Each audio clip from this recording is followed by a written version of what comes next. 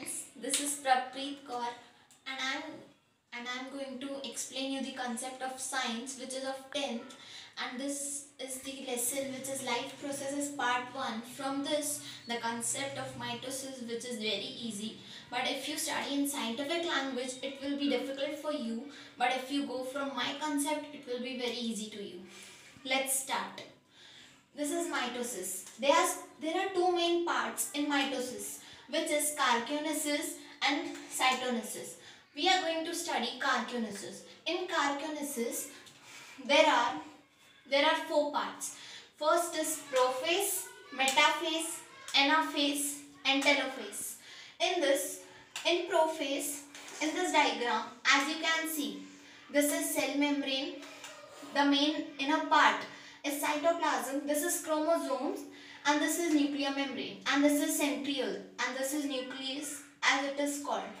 In this prophase, condensation of thin thread-like chromosomes starts. They became short and thick. They were thin, but they started becoming short and thick. The centrioles move to the opposite side of the pole, and they start pairing with their sister chromatids. And nuclear membrane and nucleus started disappearing. They starts disappearing in this prophase. But in metaphase, nuclear membrane and nucleus is completely disappears. All the centromeres come at the center of the equatorial plane. In metaphase, this process stops here, till here. And in the anaphase, centromeres split and sister chromatids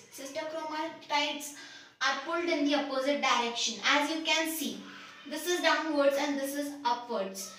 This, with the help of spindle fibers, this process takes place, and these two sister chromatids are called as daughter cells.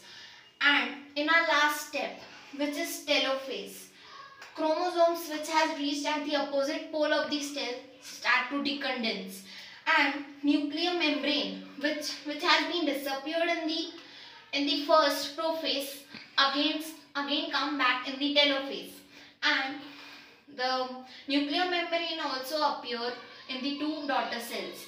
And third step, thus two daughter nuclei are formed in last step. As you can see, there are two daughter nuclei which are divided.